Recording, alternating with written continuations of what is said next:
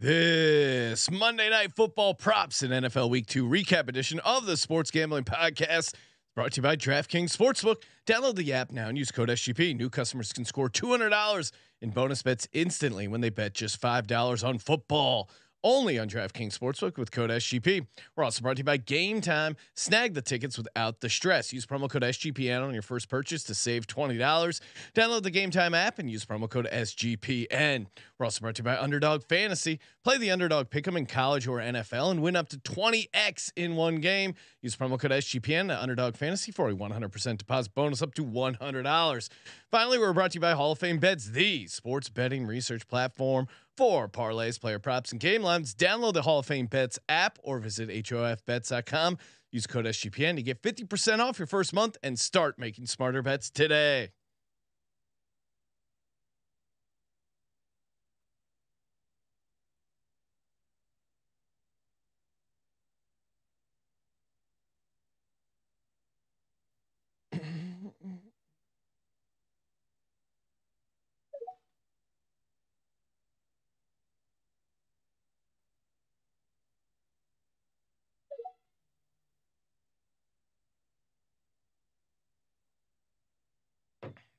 No sound. Ryan. Ooh, welcome everyone to the Sports Gambling Podcast. I'm Sean, stacking the money green with my partner in picks, Ryan, Real Money Kramer. What's happening, Kramer? Dog. Well, I guess we got to fire Josh. Not here. Sound didn't go through. Tech team's fired. Apologies. Ryan's always looking to throw someone under the bus. That was on me. Week 1, it was that poor offensive lineman. Week 2, you tried to throw him again. The audience was chomping at the bit. They were dying to see you react to another Giants loss. Fortunately for you, Ryan, Giants pulled out the victory. Never in doubt. Never a doubt. I will say, when Mark Lewinsky had to jog back on the field, and they even in the broadcast, they had to address the fact that this man had just been benched. And then he made that amazing play where he turned around and pushed the lineman right into Saquon Barkley. Oh, it was pretty epic. Yeah, I mean, look, never a doubt. And I think the takeaway is, guess what? They played some different linemen and they didn't all suck. So why the fuck Mark Lewinsky was out there in the first place? I have serious problems. Now, I do want to address something. Sure. There has been a lot of slander thrown at Mr. Brian Dable. Yeah. Pretty shitty coach. Reigning coach of the year. Now, what did we see at the end of the game? He told his players, knock it down, knock it down. And then we saw later on in the day, not much later, Ron Rivera failed to do the same thing with his Washington Commanders team. Well, Eric Bieniemy is the head coach if you're judging by shots of the sideline. Well, I mean, come on. It's a media situation. I mean, at the end of the day, it's basically WWE what we're dealing with here. Are you watching these games? What my big take? So I've been trying to take a little bit more notes during the situation. Really? Just so I don't. Yeah, sometimes in the heat of the moment, you forget what's going on. Some of the shit that's happening at the end. I thought we were getting smarter as a football coaching community. Oh, there were a number. What are we doing? Well, a number of just horrible decisions, and then just for no context applied. Maybe doing the right thing, but not having the right context. So it kind of makes it the wrong thing. Punting on the opponent's side of the ball in like 4th and 1, 4th and 2. Yeah, deciding to randomly go for 2, not go for 2 in other situations. It amazes me how shitty some of these to coaches. A 1-score game when there's no time on the clock in the game. In full I mean, we need a full investigation, Sean.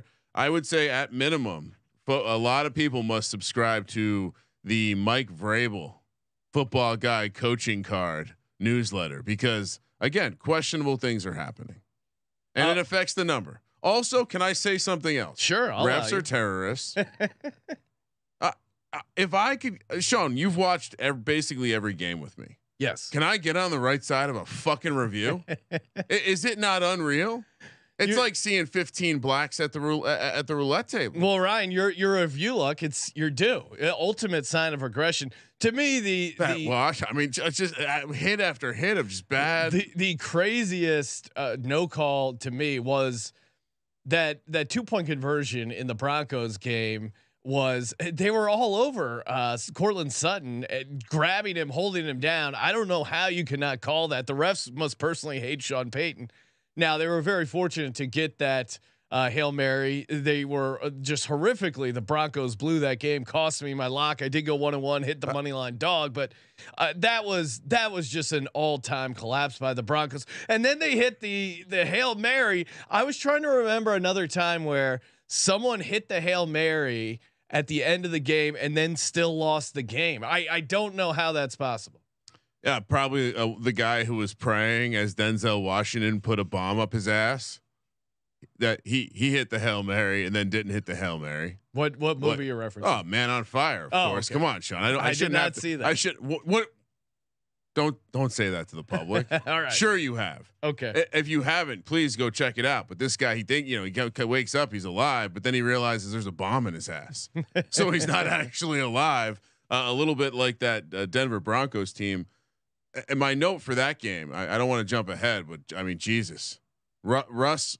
You know what Russ did? He put the heat too high on the pan and he burned that motherfucker. How can they let this man back in the kitchen take away his culinary license? These are my nice pans. What are you doing? You never cooked before, motherfucker? Oh man, what an amazing NFL week 2. We still got 2 games left. 2 awesome Monday night matchups. If you haven't got down over at DraftKings Sportsbook, what are you waiting for? I'm sitting looking at we're going to give out our parlay at the end of the show, but I'm looking at one I cooked up on DraftKings, 190-1, and you only need 3 things to happen. In my mind, 3 very realistic things. Use a promo code SGP, bet $5, get $200 instantly. Use those bonus bets. Oh, DraftKings, you can't beat it. Incredible menu. I don't need to explain to you that football's more fun when you're in on the action. Of course you're in on the action. That's why you listen to the Sports Gambling Podcast. Download the DraftKings Sportsbook app. Use the promo code SGP. $5 gets you $200 instantly in bonus bets only on the DraftKings Sportsbook. Official sports betting partner of the National Football League. Promo code SGP. The crown is yours. Gambling problem? Call 1-800-GAMBLER. See DraftKings.com/sportsbook for details and state-specific responsible gambling resources. Bonus bets expire 7 days after issuance. Tennessee Titans get the win, get the cover. They were 3-point home dogs. Never in doubt. Tennessee Titans. It was we were watching with our buddy Decker. They were my money line dog. It was we should have had him in the contest, Ryan. I regret that, but just watching it with Decker. You just saw this coming a mile away that and Tannehill obviously played better in my mind, but certainly not great. This was just an all-time classic Chargers loss. Herbert threw for over 300 yards and 2 touchdowns, 0 interceptions. The defense sacked Ryan Tannehill 5 times. Derrick Henry didn't break 100 yards and the Chargers still lost. I mentioned it earlier, but Brandon Staley punting on 4th and 1 on the Tennessee 44. This was a guy who was like going for it every single time to the point that people thought he was crazy. This is just the Los Angeles Chargers. They chargered it's just crazy. Not much to add. I mean, again, this was what I said to Decker, who by the way was extreme. It was sad. It was sad. He was doing like that kind of like, oh, I guess we're going to fire the coach now. And it's like, oh no, he's already jinxing the Brandon Staley firing. So they'll charge her that. And what I said to him was, you just got peak Vrabel.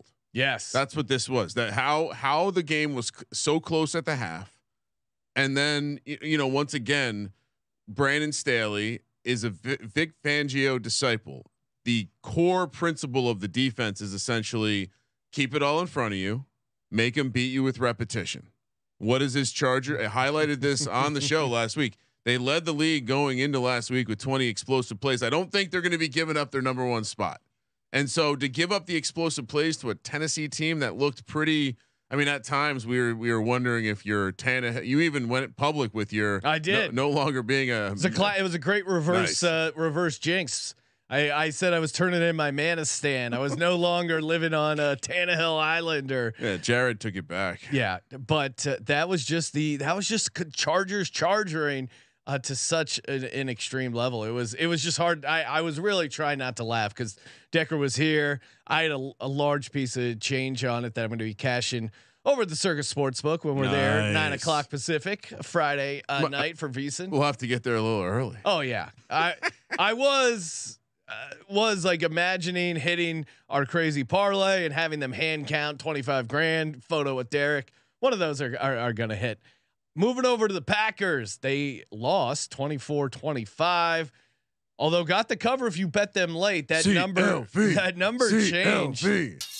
We picked it at -2. I had the wrong side, but if you bet it later on in the week, I think they ended up closing a 3-point dog. So this definitely depended on where you got the number and when you bet it. This was how did anyone lose? What are you all stupid idiots? How did you? If you got them, I thought both teams looked pretty bad. If I'm being honest, I had Jordan Love clearly struggled throwing the ball. Desmond Ridder, I still out on Desmond Ridder. Nothing I saw convinced me that Desmond Ridder was good. And Arthur Smith, yes, they won the game, but there was a ton of questionable coaching decisions throughout that game. So I think the Falcons fortunate to get the win, but also the Packers didn't look that great. Like I don't think either team deserved to win this game.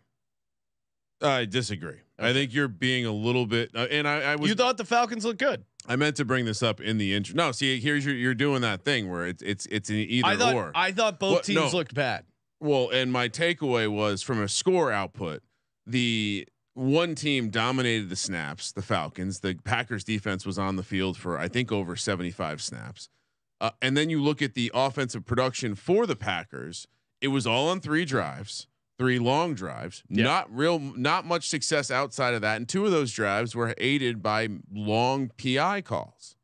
And so I guess what I would say is that Atlanta kind of did Atlanta's thing. They dominated the clock. Their poor coaching decisions, a lot of short yardage stuff where they were running shotgun, not handing the ball to Tyler Algier or Bijan Robinson. Yeah, that probably cost them. I don't know. I'm not EPA here, but I'm going to say it cost them 5 to 6 points. So to me, them winning and covering the early number, not covering the late number, was more of a product of just the idea that the score in this case, Packers maximize their opportunities, Falcons minimize their opportunities. And so to me, what that tells me is we're going to get maybe value on the Falcons next week because of what you just said. Basically, neither team looked like they deserved to win the game. What I'm saying is that the Packers were very fortunate to cover this game and even be in it.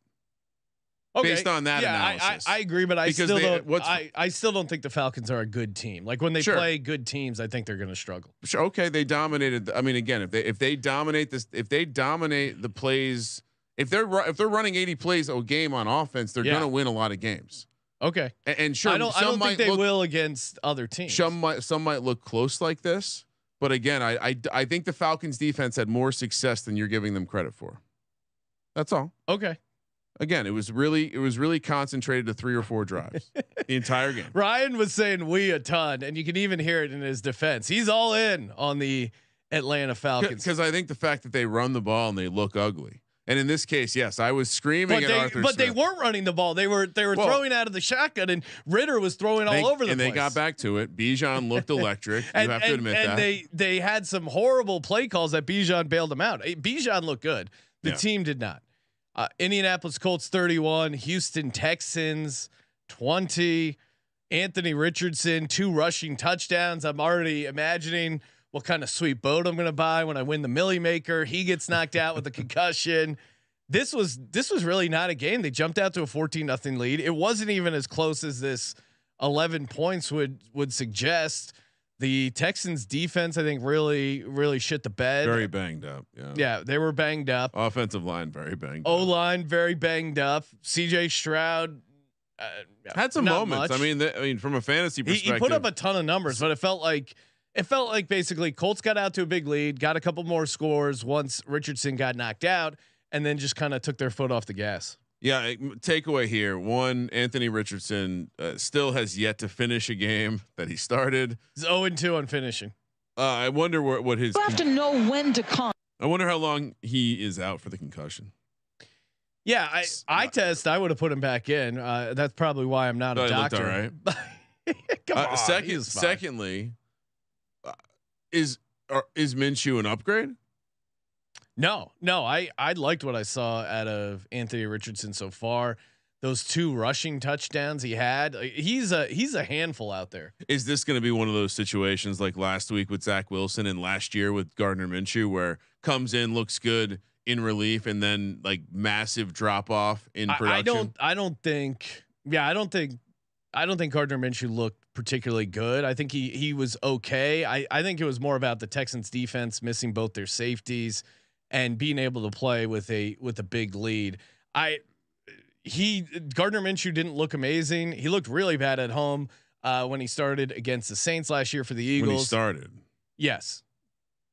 I'm just saying, like coming in, he was 19 of 23, Sean, for 171 and a touchdown. That's pretty good. Yeah, I thought he was fine.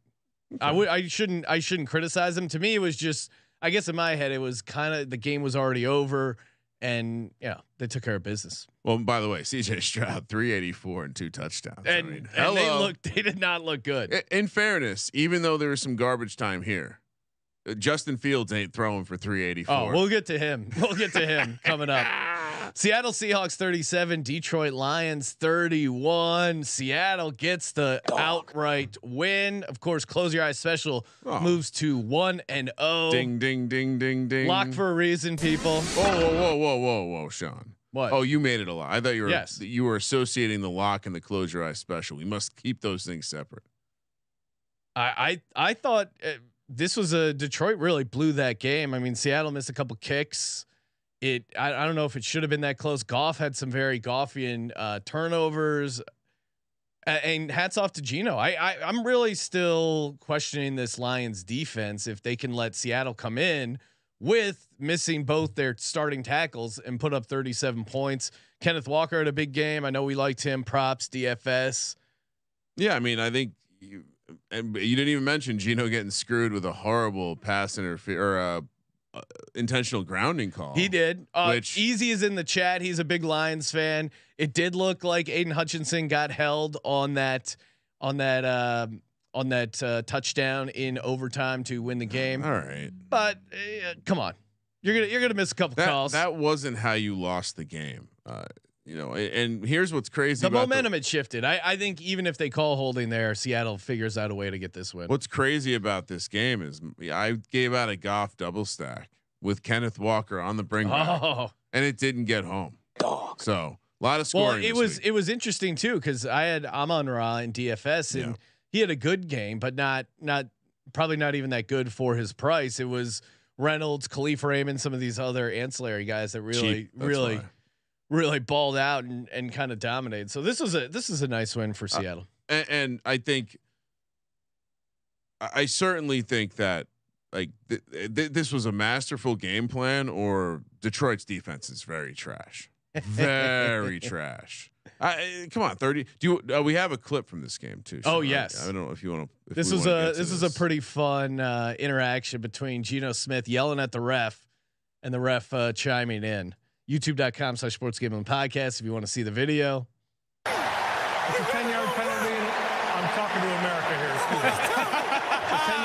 Well, and first of all, Geno, the ref's like, hey, I'm talking to America. They are irate because Geno basically thought his receiver was going to run some sort of go route. Yeah, and it he was broke just a classic miscommunication. And he was facing no pressure and he threw the ball where he thought the guy was going to go, and they called intentional grounding. And this, it's a 10-yard penalty. I'm talking to America here. Excuse me. It's a 10-yard. Talking to America. And he goes, that's terrible. All right, let's get out of this. Tampa Bay Bucks. Oh, sorry. I'm talking to America here. All right. What's going on with the tech team, Ryan? It's smoking my weed. We're out of the matrix. Okay. We're out of the matrix. I'm talking to America right now. Might have to become a drop. Tampa Bay Bucks 27, Chicago Bears 17. I'll just read you some text messages from a Bears friend. Quote, of all the shitty Bears quarterbacks I've seen, I don't think I've seen anyone with less field awareness. What? That play. Is that a pun? What do you mean? field awareness. Oh, that play where DJ Moore is by himself in the flat and he sprints straight into a lineman. That looked like a child playing Madden, just pressing the buttons. The Bears defense has allowed, I mean, Justin Fields just looked horrible. He's barely even getting the garbage rushing yards that you used to be able to rely on. Baker looked, I'm not going to say awesome, but definitely competent. Mike Evans, who I was tossing out anytime touchdown stuff, I was put him in my DFS lineup. He had himself a game, 6 for 171 and a touchdown. The way the game ended, if you missed it, it was just and they kind of still hung around in the game. It was at the time it was 20-17. Bears are backed up on their own like 3 or 4 yard line. They run a screenplay. Justin Fields drops back and just dumps it right into Shaq Barrett's hands, and he returns it for like 1 yard for a touchdown. I think the Bears right now are the worst team in the NFL. There was a play where DJ Moore was wide open, just clapping very hard, like "Get me the ball," and all I could think about were the Bears fans and the fantasy nerds who, oh, now you'll see Justin Fields finally has weapons. Yes, now that they got him, DJ Moore, he's going to be great at passing. You know what Justin Fields is? You ever seen the movie Jurassic Park? I got to ask this first now. Sure. Before. All right. Remember Newman's character? I do. He's carrying those really important things, and he's driving a fucking Jeep through a hurricane on a jungle island. That's Justin Fields every time he touches the ball. He's everything that's wrong with he just doesn't see anything. It's crazy. He's everything wrong with Josh Allen with nothing right. All the bad aspects of Josh Allen without the good aspects. He might need to join the running back conference call, Sean. Five career wins. We're still sitting on it. That's what I couldn't take him. I was still shocked that you were on the Bears. Yeah, my bad. That was a bad. Not take. to rub salt in the wounds, but I thought as a Bears auto fader you would. That was dumb. It was just stupid. The 2.5. You know what? I got it's that spread. Fucking 2.5 math. You always take the 2.5. Yeah. Will Zach Wilson ever double up Justin Fields in career wins? Right now it's 9-5. We might see that. Hey, Game Time. Have you guys signed up with Game Time yet? Well, if you haven't, what are you waiting for? I got the Eagles Rams coming up in a couple weeks here. I still haven't bought my tickets. I'm not worried about it because Game Time will guarantee me the lowest tickets. If not, they'll credit you 110% of the difference. If you can find tickets in the same row or the same section for less, you can't. Don't even try. You can get images of your seats. No obstructed views there. The guy who does the college football campus tours has been cracking me up. Like he tweets out obstructed view college football seats. You won't get those because you can see the seats before you buy them. Best part is if you use our promo code SGPN, you get $20 off your first purchase. Fire up the Game Time app and check out their flash sales. They have some really good deals there. Redeem and use the promo code SGPN for $20 off. Download Game Time today. Last minute tickets, lowest price guaranteed. Kramer, the phone lines are open, aka the X line. So if you do want to call in, you got something to bitch about, you got something you want to tout, you want to toss someone in the locker, feel free. Maybe you just want to say hi. Yeah, check in, say what's up. Yeah, Bills 38, Raiders 10. We were all in the Bills there.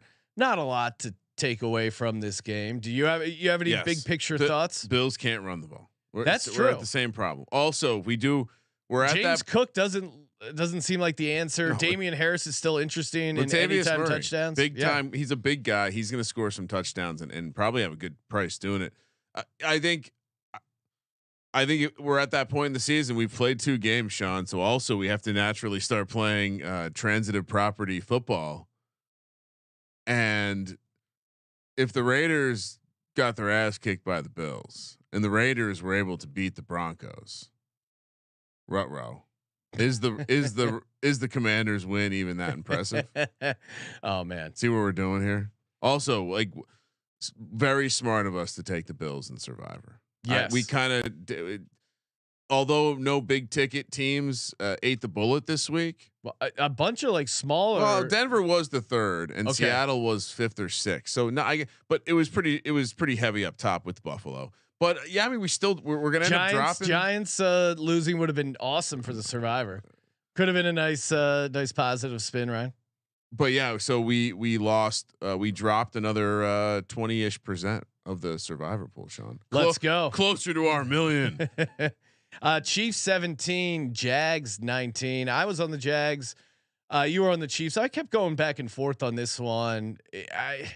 I ended up thinking this was going to be a field goal game, but Jags. This was a pretty ugly game. For two high-powered offense, I'm sure if you looked at the betting splits, everyone was on the over, thinking, okay, you get Kelsey back, they'll be in sync. I just didn't see a lot of great plays either way. Christian, yeah. I mean, what did you make of that game? I feel like I wasn't even watching it a ton because it didn't seem like a lot was happening. I would. So one, we have to at least start addressing the Eric Bieniemy talk. And I'll be honest, I haven't heard a ton of mainstream discussion about the idea that are we giving no credit to the idea that Eric Bieniemy was the offensive coordinator and the offense has come in. Last year they didn't miss a beat when they lost Tyreek Hill. This year without Kelsey, they looked absolute trash. And even with Kelsey, you know, it kind of makes you wonder, can they really be an offense that is dominant with a bunch of dudes that don't excite you, right? Sky Moore. Yeah. Okay. They're working in this Watson kid a lot. Like that can't be great. And again, Kelsey maybe still working his way back, but yeah, we'll see.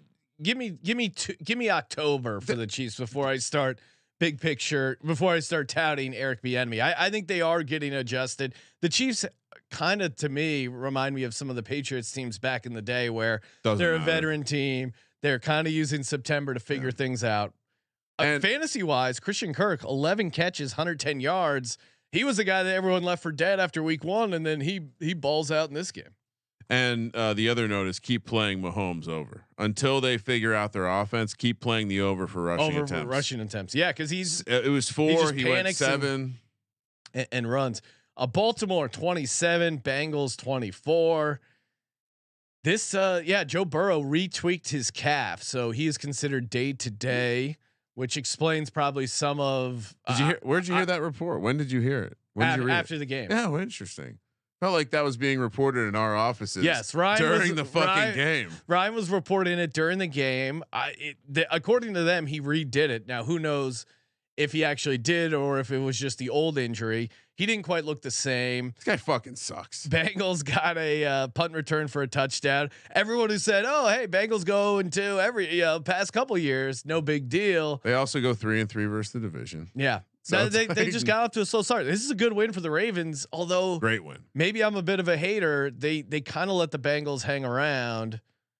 But this game was always going to be close. Yeah, I think if I'm a Ravens fan, what I'm telling myself is, oh wow, like Lamar is actually distributing the ball around. Nelson Aguilar received 6 targets. Nelson Aguilar tracked a ball. Maybe don't pay Odell Beckham and just get Nelson Aguilar. Zay Flowers was not involved in the game, and they basically force fed him an entire drive where they even tried to get him a touchdown. Mark Andrews, kind of like Kelsey, didn't look back, but him being out there just makes the offense go. But my takeaway is that there were a bunch of guys receiving targets. There were a bunch of guys receiving carries. I thought that Baltimore maybe Todd Monken needs to learn about not taking your foot off the gas and just keep. I felt like they got conservative a couple times, and also for as much as the story is going to be about Burrow being ass.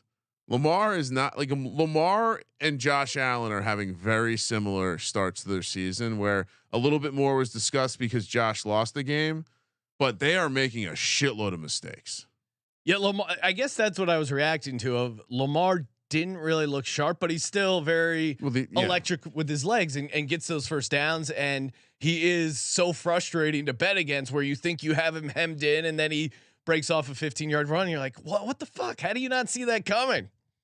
And his number, he didn't exactly go bonkers. It was just kind of like, I guess this is what Bengals Ravens games look. Again, in the playoffs last year, they were about to win with Tyler Huntley, and he just threw the ball up in the air, and that was the rest was history. 14 point swing, but yeah. D Bet is pointing out, let's call it what it is. All these new contract quarterbacks are point shaving. Even his boy Hurts. So if you look at the Eagles, the Eagles are 1-0-1, but Herbert 0-2 ATS. Joe Burrow 0-2 ATS. Not a great Dan start. Jones 0-2 ATS. I like this trend. Oh, I forgot. He is new money. Arizona Cardinals 28, New York Giants 31. I had the Cardinals, Ryan. You had the Giants laying 5.5. Must have been pretty nervous early on there, huh? I mean, they looked like absolute shit. They were getting bullied by a crap team. I don't know what happened in that game. I mean, you watched it. Something clearly switched. Yeah, I don't know if it was effort. I don't know. I think it was just the Cardinals turtling up. I do think the Giants were the more talented team. But Sean, the second that Hyatt caught that deep ball in the second half, like something changed with the offense. Drastically changed with the offense. Oh, well, I think also there's like a confidence, mental thing going on with the Cardinals. The fact that the crowd there was clearly there to support their Giants. CJ and I were joking that it was getting all these New Jersey Italians come out in the desert. Maybe it's entrapment. Maybe there's a RICO thing going on where they're like, hey, all you witness protection. There is probably, if you had the over under for most people also in the witness protection program at an NFL game, it must have been shattered there at that Arizona game. You got to be nervous, Ryan, because you almost blew it to the Cardinals. I would say I was close to getting you a Caleb Williams jersey. First of all, it would be a Tyler Algier jersey. Yeah, I'm not going to look in the rear view. Okay. I don't know what happened. Much like in week 3, 2007, Giants were about to go down 0-3 after getting. If you remember, they gave up like 80+ points in the first 2 weeks last year. They were 0-2. They were playing the Redskins.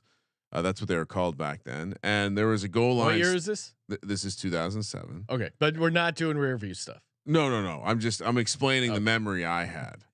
Not related to looking backwards in this season. And yeah, there was this big moment, and something changed drastically in that moment. For right now, instead of it being at the end of the third game, it was sometime in the third quarter against the Cardinals. And for some reason, without Andrew Thomas, which by the way, they have not operated a productive offense without Andrew Thomas never. So the idea that this happened without Andrew Thomas out there, albeit against a fucking horrible team who's not trying to win football games, but tell that to those 53 guys in the locker room. But something happened. 2-0 ATS. Something magical happened out there in the desert in front of all those witness protection guineas and Dagos, as you said so offensively earlier. I didn't drop the D bomb. That was you. You did. No, that's what I heard. I mean, maybe you didn't say it, but that's what you were thinking. You're pulling a Hassan Minaj here, Ryan. Oh wow, that's a joke for like 5 people who would follow that story. Yeah. Yeah. So I really do think you cost yourself the Denver bet today with all of your shit talking halfway through the Giants game. And I've been telling you this privately. Not shit talk? I've been saying this privately, but you've been accruing a lot of negative karmic energy. Right. You guys were getting, what am I supposed to do? Just sit there and pretend like you're not getting your ass kicked by the Cardinals? You got to be worried though about that 49ers defensive line looking through the windshield. Very much seeing Joey Bosa coming through or Nick Bosa. Very much so. Yeah. Very much so. All right. Do you want to take a caller? We got 3. I think I want to say Easy was here first. You want to talk to Easy? Talk to Easy. Put Easy on the line. Easy. There is a delay on the X, Ryan. So. Yo. Hey, what's happening, man? Shit. Tough day. What's up, guys? What's up, man? Hey, I'm just here to talk shit on the overtime rules. Okay. Oh, interesting. Walk us through it. So the NFL is the only league in sports where only one team gets a chance to score potentially. That's ridiculous. Well, and they did change it for overtime. Also, it is really funny. Yeah, for the playoffs. It is funny that they adjusted the rules essentially for the Bills, and the Bills are still 0-5 in overtime in the Josh Allen era. I would say Easy. You guys got to, if you want to win that game, you got to stop Seattle in overtime at home. Come on. Well, I mean, I agree with that, but the overtime rules, I'm still pissed off about that. Hey, I'm not going to argue against more football. So I'm going to make a vow to not complain about. I tell my kids this. I don't want to hear you tell me how bad the refs were. I'm going to make no more complaints other than the replay shit, which is I'm the opposite of a heater. I'm no longer. I'm good with all the rules. Commish Goodell, aka Roger Goodell, our commissioner, he's got everything right. Why are we complaining? Easy. How was your betting day? Did you how'd you do there? Or is there someone you want to throw in the locker? No, my betting day was actually all right. I hit a 64-1 touchdown parlay. Oh my Got a little emotion. Yeah, come on. Did you give that out on the pregame show? No, I didn't realize y'all had a pregame show. Okay, yeah. Easy. Every Sunday, Wow. 9 a.m. Pacific. Turn those notifications on so you don't miss it. So you can come in, so you can give it out pregame so that you can really tout it. People believe you then. Who did you have in your 64-1 anytime touchdown parlay? So I had Travis Kelce, Mike Evans, McCaffrey, Saquon, and Tyreek. I would have done this with you. Now you've cost me money. That's at least 6,400. It's chalky, but I love it. Take it. I mean, sometimes you got to take the chalk. Yeah, you got to take the chalk. All right, thanks, Easy. Appreciate the call, man. Yeah, appreciate y'all. Cheers. Yeah, that was. I mean, Kramer, we didn't mention Saquon Barkley. Looks like he rolled his ankle, possibly lower ankle sprain, possibly higher. What's your thoughts on Saquon? Again, I haven't watched the tape yet, but I have a sneaky suspicion 64 is going to be around the scene of the crime. If that motherfucker when he pushed the defender into Saquon, that was great. Look, they drafted a running back in the 5th round this year. They had Breida. Barkley was important. Even his work in the pass game was critical there to get the job done. Not good. I would expect they're going to put some wide receiver shit back there. Like they'll get weird if he's out, I think. And for those playing fantasy, I would imagine they're not going to give Breida like the bulk of the carries. It would be Gray getting the bulk of the carries, or they just get fully weird. And whatever they figured out in this game, they'll just all sorts of weird, like backward running back motion. And maybe Wendell Robinson lines up in the back. It's going to get fun, Sean.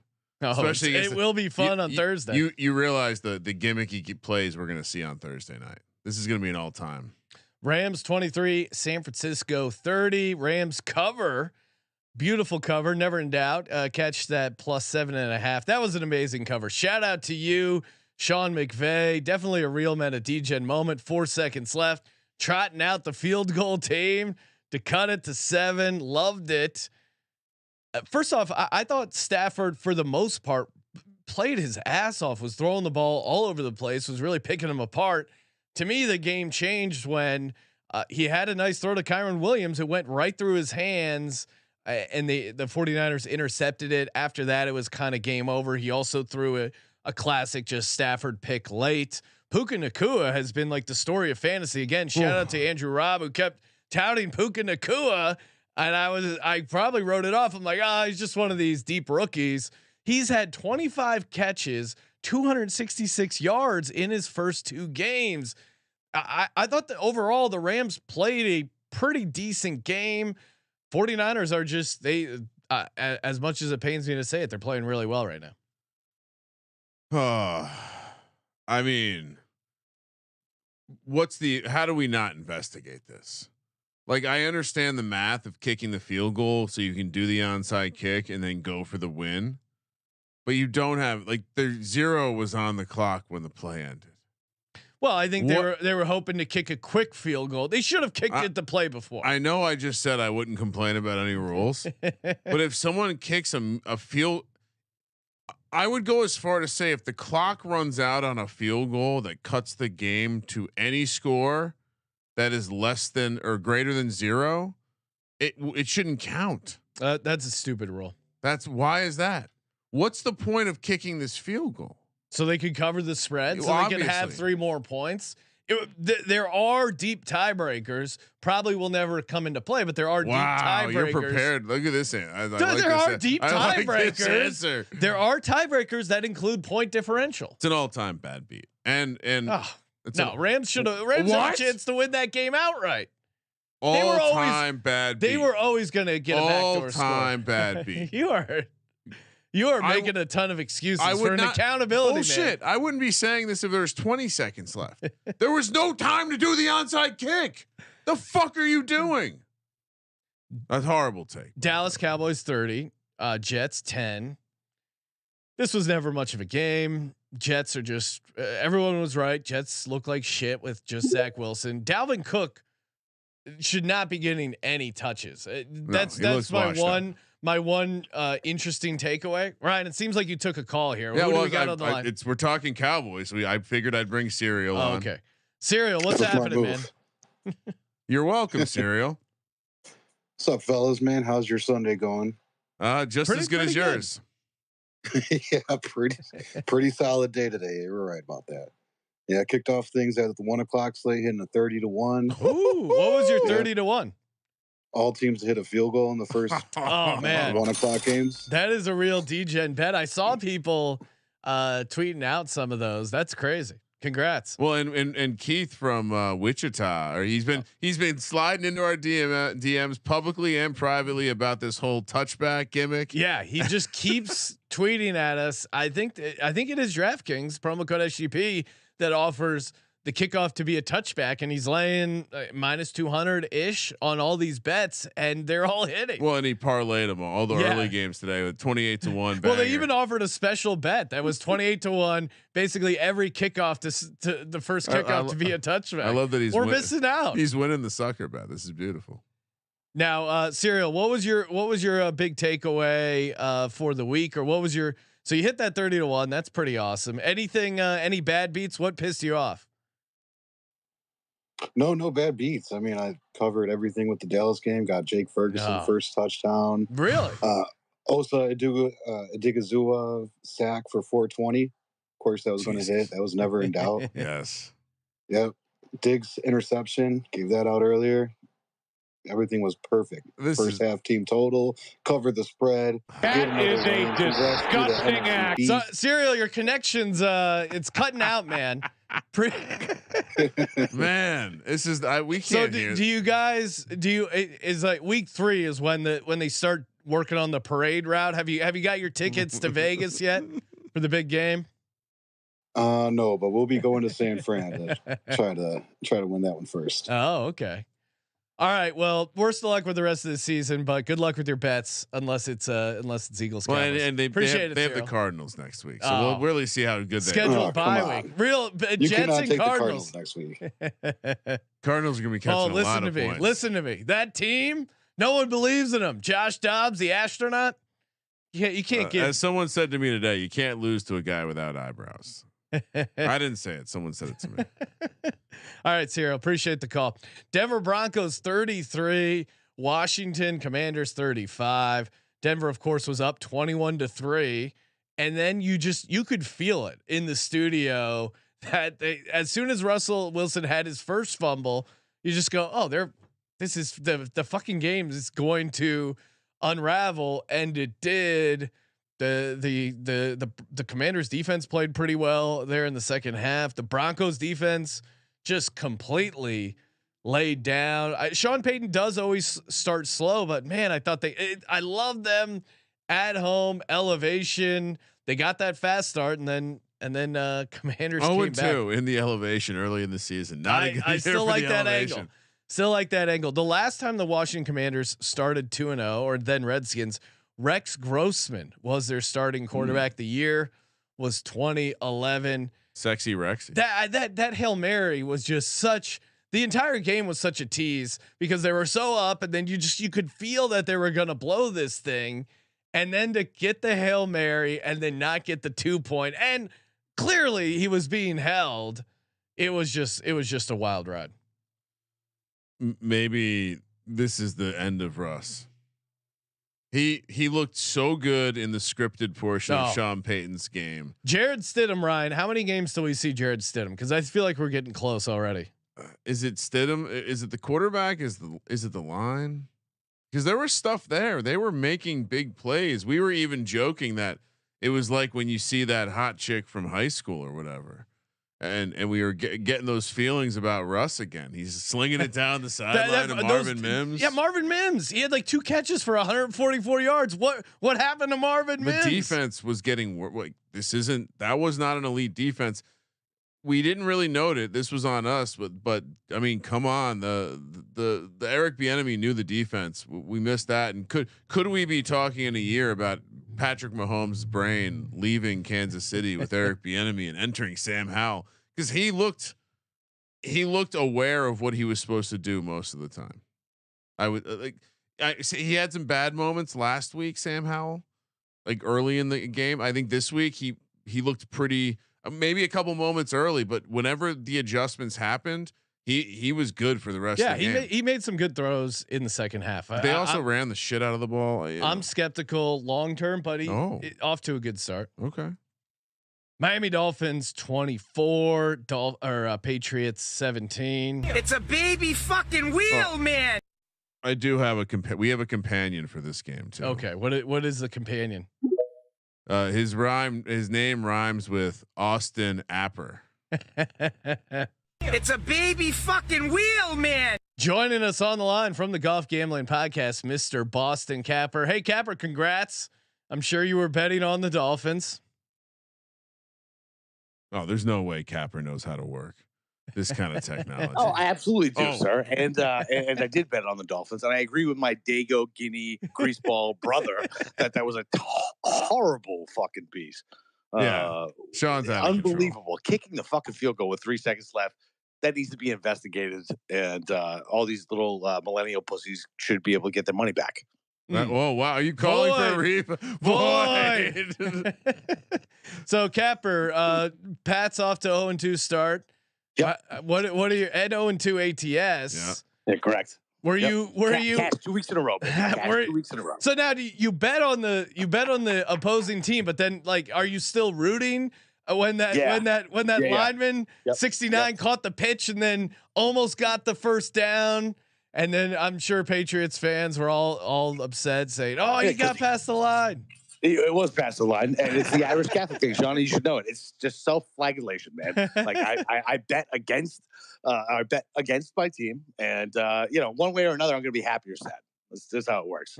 And because I was just so down on it, but like it's so frustrating because you can see signs of it being like a functioning team. Yeah. But Jesus fucking Christ, we have no talent. No talent. And even Mac himself, I think, must be a pretty frustrating watch because he had a couple like really nice throws, a touchdown pass, even though there was a legal man downfield. I'm sure they'll forget that part, but he rolled out, hit Hunter Henry. It was like really nice throw, and then he has some just like really bad interceptions.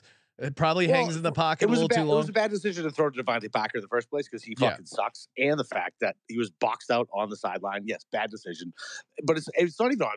Mac looked good tonight. Mac is not the problem. Yeah, the offensive line is trash. There's no fucking talent on the outside, and Bill O'Brien, for whatever reason, listen, I love Billy O'Brien. He's a Dorchester kid. Like but his game plan is trash. Like it's so bad, and I get he has to deal with the talent that Bill puts out there. It's very frustrating. Like we could be 2-0 and we're 0-2, which is fine for my fucking alternative under 5.5 bet. Fine with that, but very frustrating as a fucking Pats fan. I like how Bill O'Brien does have a lumpy New England head. A good call. All right, so you're not looking at the Patriots to win the division at 12-1 at all. Not even peeking because we know I called it out on the handicap, Sean. The offensive line does have 4 guys hurt. Yeah, it's fucking awful. 12-1. No, 12-1. No, with that, they're 2-0. So what? We go to the Jets next week, so we get 1-2. The Jets are now fucking 1-2. Buffalo. Who's Buffalo got this week? Right now you're 2-0. You're actually 2.5 games back. Buffalo's at the Commanders next week. Oh, that's a tough game. All right, so that's a win. So no, 12-1. Let it go a couple more weeks, and we'll see what happens. Okay. Josh Allen's close eyes fuck him up later on. I don't know. We'll see. Well, the K metric has been reevaluated, not changing a thing. Yeah, dude, I've been telling this to everybody. Fucking dude, you're 100% right with the fucking day ball thing and the eyeballs close thing. It's insane. Like, listen, you sound like me, half a gin bottle deep, tonight with the MGs you've ingested. But look, man, those are right. Smoking my weed. It's not just too close; it's also too far. Maybe I'll reference Justin Fields for that one. Yeah, I feel like the too close is worse than the too far. Does that make sense? That's like fair. so, like fish at least have the outside eyeballs where they can see stuff coming. The inside ones can't see shit. So you're saying Justin Fields is a fish? Yeah, Justin Fields is definitely a fish. He got filleted. All right, Capper. Before you go, what's your favorite bet for Monday night? I honestly, dude, I'm just so tilted off tonight. I don't even have one right now. I like that. That's fine. All right, there you Hey, go. sleep it off. So Sleep angry. it off. All right, subscribe to the Golf Gambling Podcast. Later, boys. Kramer, we got some props. We got our parlay coming up. I was firing up Hall of Fame bets. This tool is really awesome. They're advertisers on the show, but I'm glad they found us because I'm using this thing all the time when I'm putting together these over unders, when I'm doing the DGen parlays. They have a parlay optimizer. It really does all the heavy lifting because you just take any player you want. Even they have defensive player stuff. Like put in Minka Fitzpatrick, and then you just set the slider how many tackles, and then what game set you want to count it. They give you a percentage. They come up with the implied probability.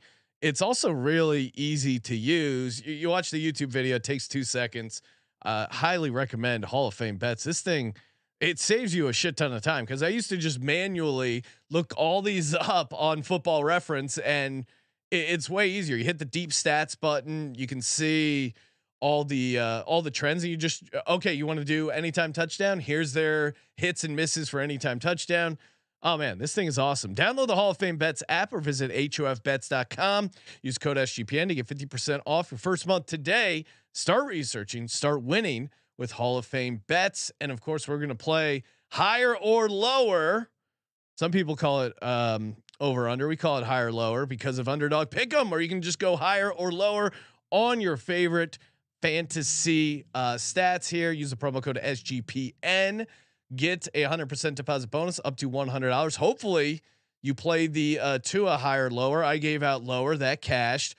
But again, it didn't matter if you got it correct or wrong, as long as you played the Tua leg in one of your higher lowers. You got a chance to win $100,000. They're giving away $10,000 to 10 lucky people. So check your Underdog account. Maybe you are a winner. UnderdogFantasy.com, promo code SGPN. Kramer, I'll start off here.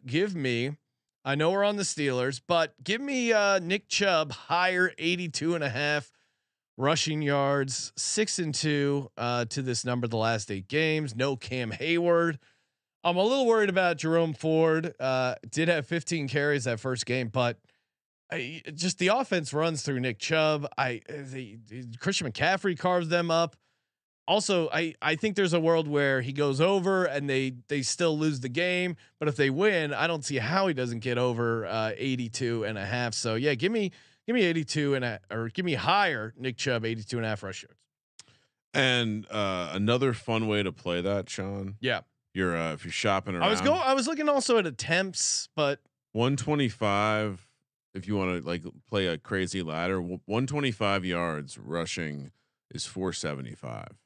So that I think if you're playing that angle, you obviously like it to go all the way up. Yeah, if you're putting together a same game parlay and you like the Browns, I think you also toss in some alt Nick Chubb stuff. Because I just don't see, if they get the win and they get it done, I just don't see how they do it without him being a huge part of the game. Yeah, I was surprised to see the Jerome Ford usage when I was doing the first touchdown work. It was a little surprising. Yeah, I mean that's. Obviously, the game script, they were way up, and Chubb didn't need to be out. Doug in the YouTube chat saying they only ran Ford to acclimate him since he missed most of the preseason. That could be true too, because they did get up big. I didn't see when they gave him the carries, but that makes sense. He was worked in early, but it was mostly late. Yeah. All right, I'll stay in the game. I'll stay in the same category. Ooh. But give me Deshaun Watson. He went 5 carries for 45 yards in the game against the Steelers, where. I'm sorry. I'm not touching Deshaun Watson in the game against the Bengals, excuse me, where he was sacked 3 times. So he was also evading, and his number, Sean, I'm going higher than 26.5 rushing yards. I don't understand this. he'll receive the same type, if not more pressure in this one. TJ Watt, obviously coming off the edge, looked good in game 1. So the idea that he's going to have to scramble because he's still not a good passer of the football. This number strikes me as they're not watching the games.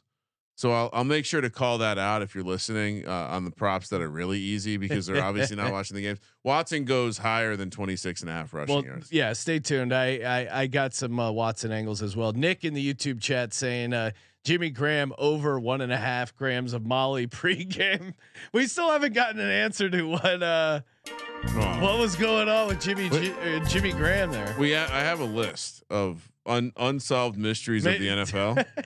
We'll have to turn this into a segment. Stetson Bennett, what he's dealing with is bigger than football. We're not going to talk about it. He's on the list. Jimmy Graham. The thing is, when you say that, it makes me want to know way more. If they just didn't address it, if they just said, "Hey, it's a personal thing," I'd be inclined not to care. But the fact that you went out and said, "I'm not going to even talk about it," it's like, oh, okay, now I got to know what it is. Yeah, and honestly, people reach out to our DMs all the time to tell us like when Sean Payton is ripping the bong. But yeah, maybe this. I do want to know what Stetson Bennett digs. It's obviously very bad. Jaylen Warren lower 7 rush attempts. Interesting. Eye test, it feels like he's been getting involved a bunch, but he really hasn't. He's 3-7 to the under here the last 10 games. So yeah, I'm what going. Was he last game? That's a great question. I had it up, but I'll pull it up. Because my concern for you would just be that it seems like they like something happened this offseason. Maybe it's the whole running back conference call, and Najee's like, "You got to keep me fresher if you're gonna do this to me." And Warren 3 carries. Okay. See, it seemed like he was. Right? Yeah, I think in my head I had the same thing before I started digging in using Hall of Fame bets. That I was like, he was involved a lot. He had 5 catches on 12 for only 12 yards. So I think they are going to be using him, but in the passing game, the short passing game. So I'm going lower here, 7 rush attempts. So this next one, I am popping over to a New Orleans player, Jamal Williams, who, by the way, was incredibly inefficient in the first game. 18 for 45, 2.5 yards a carry. Still had 18 carries. This number has gone up since I put it in, and now we talk about it maybe 90 minutes later.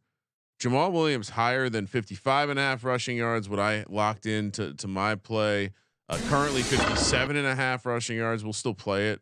I think just kind of diving in a little bit deeper on the rest of the backfield. He dominated the snaps in week 1. I don't think Kendre Miller is going to be all that healthy, and I don't think the Saints are in a rush to get him back.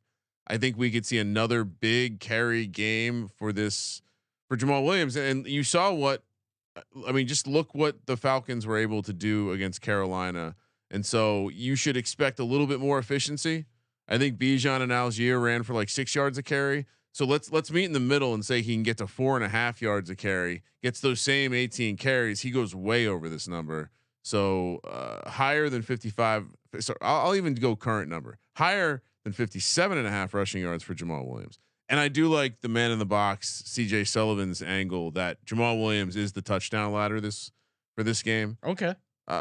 Don't hate it. He's obviously the goal line back.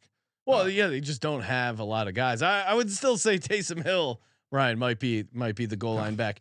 When is he not? Hayden Hurst higher, 5 receptions. Ooh. Maybe I'm chasing a little recency bias, but they don't really have a lot going on in the passing game. You have a rookie, inexperienced quarterback who found a veteran tight end that he really trusts. 7 targets, 5 catches last week. I think he's going to be involved. I just don't think they have a lot of like pass catchers that they can rely on. So yeah, give me Hayden Hurst. Oh, sorry, it was 3. It was 3 receptions. I don't know why I wrote down 5. He had 5 last week. So yeah, 3 is obviously way better. I was gonna say that was that's a big number. Yeah, that's like and he 2 of those targets, by the way, came in the red zone. So stay tuned to the touchdown portion later in the show. But he's certainly interesting as the field compresses. I'll stay on the Panthers. I'll give you a different guy, maybe one of the guys who changes the distribution of the ball. All off season, we heard that there was a ton of chemistry being built with Bryce Young, and DJ Chark, specifically in the deep stuff. DJ Chark, we've seen him before. He did this for Nick Foles in Jacksonville, like for small spurts. Maybe he gets hurt, but his number is 27.5. So give me higher than 27.5 receiving yards. I do think this possibly happens in a single play. It's going to be a play action something. We're going to see DJ Chark. We're going to remember his speed and how he is able to separate. So I think he's coming in under the radar because he has been hurt. He got in a full practice on Saturday, so he's good to go. DJ Chark higher, 27.5 receiving yards. I'm going to defense here. Give me Minkah Fitzpatrick higher, 6 tackles, solo and assisted. Last time they played Cleveland, he had 10. This is also a get up spot. He's a very emotional, energetic guy. And I think if Nick Chubb gets to the second level, it's going to be Minkah Fitzpatrick coming up and making the tackle. He seems like a big, high energy guy who's going to get up for this game. Deshaun Watson scrambling. I like your angle there. I think Minkah Fitzpatrick is a guy that can track him down. He's the spy, helping out. Yeah. So I think this is a pretty good price here. So give me a higher 6 tackles. It's like solo and assists combined. I mean, I specifically like that because I do think that the Deshaun Watson stuff, plus the fact that they should have success running the ball, I would think. Yeah. All right. I gave it 3. How many? Oh, I thought we were doing 5. Oh, well, we've never done 5 before, but we can do 5. Oh, okay. Yeah. Goldfish brain. I mean, maybe for the prop show we do 5. Yeah.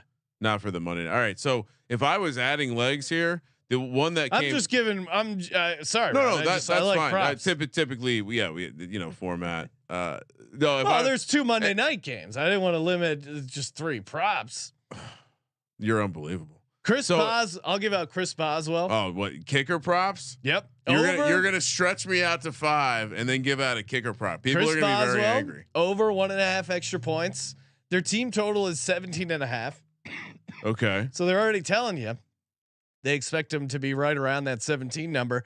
He's hit more than 1.5 extra points 54% of the time since 2022. I think they get 3 touchdowns. So yeah, give me over 1.5 extra points for Chris Boswell.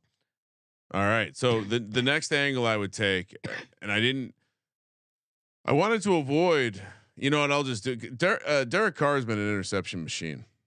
Let's go higher, a half interception for Derek Carr. I believe he's on an incredible streak of 6 or 7 straight games with an interception. He threw one today. I think even with the reliance on the run game, Carolina is going to get an opportunity or 2 to pick him off. The fumble didn't even count if you remember that turnover. So he's been, all right. Dating back to his time with the Raiders, it's 6 straight games with an interception. So let's go higher. I mean, this is an implied -110. It's actually implied +100, but yeah, I mean, over or higher than a half interception. Let's go. You want to move over to the first touchdown market, Craig? No, did you give out 5? Oh yeah, I gave out 5. I didn't want to. Who was your 5th? That was my 5th. Oh, how did you manage to give out 5? And I started. All right, but that still would have been 4. No, it's 5. Okay. What was your 5th? My 5th. Read off your props. I don't believe you. I don't believe you. We went 1-1-1. Nick Chubb higher 82.5 rushing yards. Jaylen Warren lower 7 rush attempts. Hayden Hurst higher 3 receptions. Yeah. Minkah Fitzpatrick higher 6 tackles. Chris Boswell higher 1.5 extra. You must have jumped in there and done 2. That's the only way. That's the only way this is explainable. No, I started. You've given out 4. Now give out your 5th. All right. My 5th, which again, absolute freestyle right now. I think standout thing from the first game to me from the Browns was, can you name the receiver who led the team in snaps? Donovan Peoples-Jones. Donovan Peoples-Jones. Let's go over 33 and higher than 33.5 receiving yards, because again, he's the deep threat. A little bit of the same angle as DJ Chark. If he gets it, it could be a catch or 2. And again, he led the team in snaps, and sometimes that's more about your ability to run block than the amount of downfield targets you're going to get. But in a matchup where Cooper now banged up, late add to the injury report, Elijah Moore going to be relied on a lot more. I think it comes down to Donovan Peoples-Jones or Njoku in terms of getting cute and taking one of the alternative guys. Give me higher than 33.5 receiving yards for DPJ. Nice. You know, I like the idea of all the D's. Got 4 D's and 1 J. Deshaun Watson, DJ Chark, Derek Carr, Donovan Peoples-Jones, Jamal Williams. All right, Saints at Panthers, first touchdown. All right, here we go. For me, I'll take Hayden Hurst, 14-1. Clearly, he's the guy. They didn't score a touchdown in the first game, but he got some red zone opportunities. The other one, I'm going to go with Laviska Shenault, who also had some red zone targets. He's 35-1. To me, Carolina is still very much just wide open as far as who is going to be the pass catcher there. I like rolling the dice there. Laviska 35-1, Hayden Hurst 14-1 on the Saints side. You can't have a Saints primetime game without having Taysom Hill in your first touchdown, 16-1. Now this is a true DGen only first touchdown. This is a guy who did have a red zone target in the Saints first game. He also played for the Panthers in 2021 and 2020. Keith Kirkwood, 65-1 for the Saints. I still think the Saints are kind of wide open, so I'll take I'll roll the dice on Keith Kirkwood. Kramer, what do you got for his touchdown? I don't hate. I mean, I noticed Kirkwood on the targets list, and I was yes. like, oh, that feels cute. Maybe this is his only target he receives in the red zone all season. All right, so I said for the Saints especially, Chris Olave is clearly going to be a target hog. So him at 10-1 felt off, and then I went longer to balance it out. You know, we like the backup tight ends. Everyone's going to talk about Jimmy Graham. People loved Juwan Johnson before the year. You love Taysom Hill, who dabbles with quarterback and tight end. No one's talking about Foster Moreau. He's interesting. He's 40-1. What was his snap count, or how much did he get any looks game one? He didn't get any red zone looks, but the more important thing is you look at the tight end snap count. He was on the field for 49%. And the only guy he was behind was Juwan Johnson. So not Jimmy Graham, not Taysom Hill. It was Foster Moreau, who's out there for the two. I still don't understand why they signed Jimmy Graham. It's almost really like he's got some dirt it. on something. So something's happened, and yeah, he's got some dirt on someone. He knows where the wiretaps are heading. Foster Moreau is also 40-1, which that struck me as a nice backup tight end price in today's market. Eggs are so expensive. All right, so DJ Chark on the Panther side again. I think he's the deep threat. I think he is absolutely the guy that if there is some weird play action, nice Bryce Young pass, I think it goes to DJ Chark. And I mentioned it earlier. You gave out a Hayden Hurst prop. I think his price he should be the favorite of the pass catchers to be the first touchdown catcher for the Panthers. 14-1, a little chalkier here, but I mean the price. Again, the prices that they've ruined this market in some ways. I mean, look the amount of guys that are under 20-1. What are we doing? We used to be able to just swim in 25-1. They really have real quick before we move on. Bryce Young 22-1. Did you at all peek at that and say, does he potentially fit the model? He's so small. Yeah, he's so tiny. I couldn't pull the trigger. He might snap in half if they use him on a couldn't pull the trigger on a QB snake. All right, how about for the nightcap? For the nightcap, here we go. I had to pivot because I just saw Anthony McFarland has been ruled out, so he was going to be one of my guys. 35-1. I'll start for you. Okay. First, another backup tight end, Darnell Washington, 25-1. Yeah, I'll co-sign that because he was going to be my other guy. Could end up being, or hear me out, Ryan. Or is it Connor Hayward? Connor Hayward actually had a red zone catch. I'm going to go Connor Hayward 25-1. I think the right answer is probably it's Freiermuth, and we're getting a little cute here. But I'll stick with Darnell Washington, and I have to go. Freiermuth's only 12-1. It doesn't matter. Yeah, they love. I don't think Pickens should be shorter odds than Freiermuth. Yeah, I think Freiermuth's a much bigger red zone target. I had to go Steelers defense. Ooh. If you go back and watch the tape of Deshaun Watson, he made a lot of bad decisions. They didn't all turn into turnovers or even bad plays, but he made a lot of bad reads in that game. And the interception, he rolls out, no one's around him, and he throws it to a defender who's not near anyone on his team.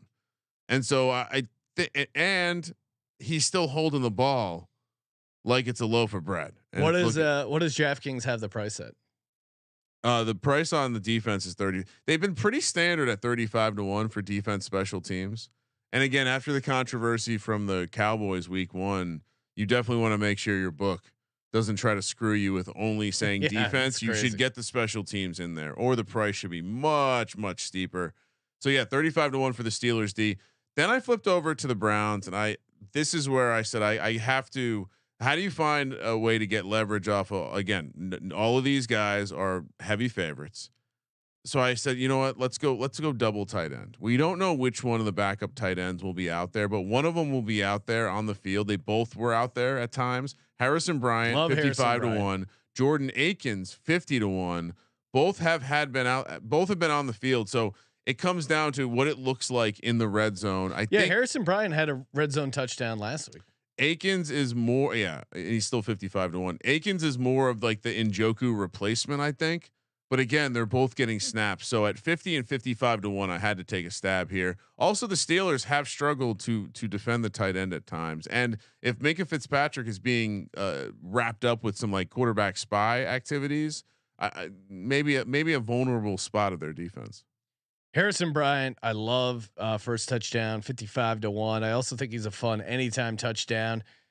I like, and I also mentioned Connor Hayward for the Steelers, 25-1. I'm also going to do the quarterback for both games here. Kenny Pickett at 20-1, Deshaun Watson at 19-1. They're both guys who run around enough to me that qualify, and getting up to 19, 20-1, I think is a really good price. Yeah. I don't know why I didn't, I thought about both guys, and they kind of fit the model. With Watson more than Pickett, but I thought we had made a determination as a show that we weren't going to touch Deshaun Watson. Oh, I'm going to touch him all right in the first touchdown market. Him scoring. I'm not touching Deshaun Watson. You're going to be rooting for Deshaun Watson to score on national television. Yep, repeatedly. 19-1. No, just once. But aren't we on the Steelers, Sean? Yeah. Oh my. But I gave out first. I mean, right? We gave out first touchdowns.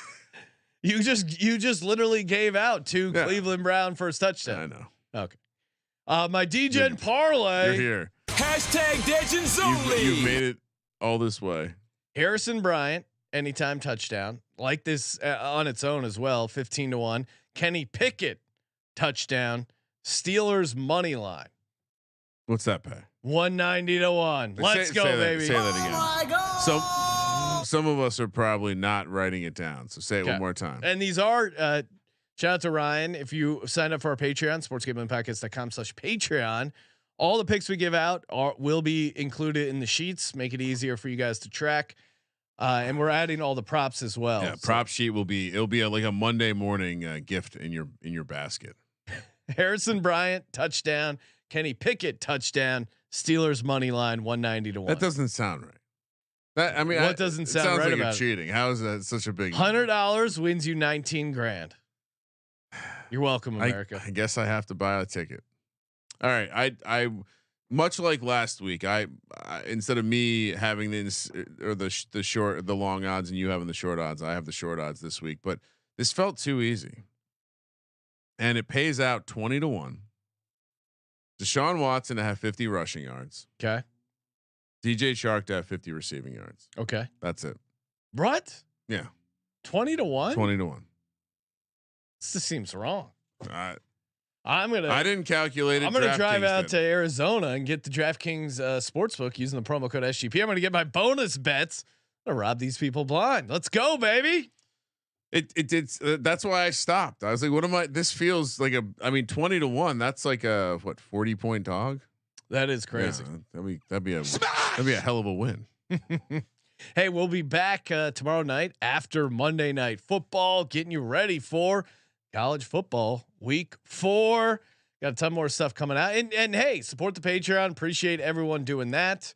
We just gave out some Nike Air Jordan shoes. Going to announce the winner in the Patreon over there. sportsgamblingpodcast.com/Patreon to do your part in the war against corporate gambling. Thank you for participating in the Sports Gambling Podcast. For the Sports Gambling Podcast, I'm Sean, stacking the money green. He's Ryan. Dan Joan ownership, not dead. Kramer. Let it ride.